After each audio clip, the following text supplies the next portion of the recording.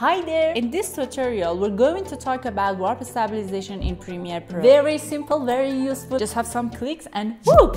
As you can see, this footage is so shaky. A good sample for using this action on it. Go to the effects, warp stabilizer,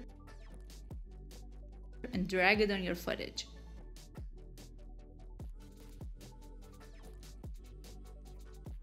It's on default setting. You can change it to whatever you want. For example, the amount of smoothness